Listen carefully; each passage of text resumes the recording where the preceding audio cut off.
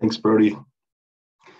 Barry, first, it's truly an honor to evaluate your speech, as I'm sure I really can only learn from you at this point. But so what I'll discuss today is what I've learned from you. To begin, I really wasn't ready for you to transport us directly into your economic development propaganda speech this morning.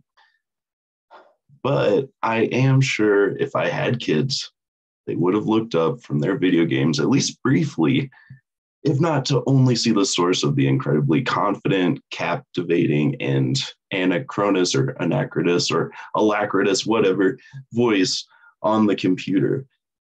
Speaking of voice, I'm not sure why you hired a 1960s wartime radio announcer to do your speech when you were perfectly capable of doing it yourself, but it was entertaining.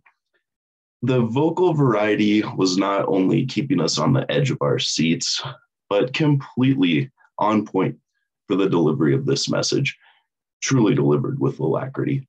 I just have to say, my mom's basement is extremely comfortable and helps me keep my spending footprint pretty down. So just gotta say, but your message was very clear, concise, humorous, and kept our interest level high.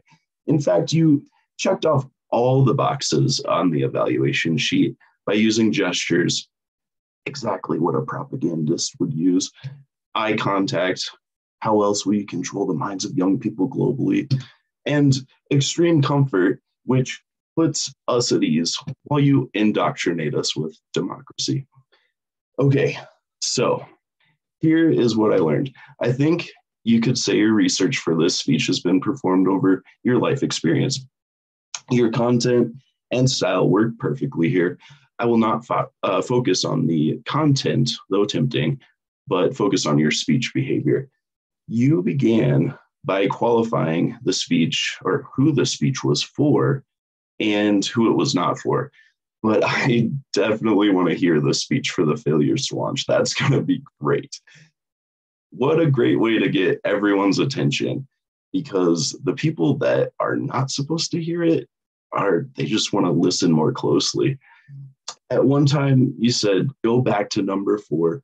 What an awesome way to engage active recall in the audience, which helps people remember the earlier parts of your speech. But one suggestion is to help people even further and also increase your speech time, is to give us a short summary of what number 4 was, since we don't have the table of contents to go back to and remind us. The other thing is, it was excellent how you organized your speech into the tips first, and then you started a discussion on that. I think that's where you're really going to increase the body of your speeches in that discussion portion. So maybe just a little more development of that part of it, but great organization, and really excited to see where you continue to take this speech. Great job, Barry.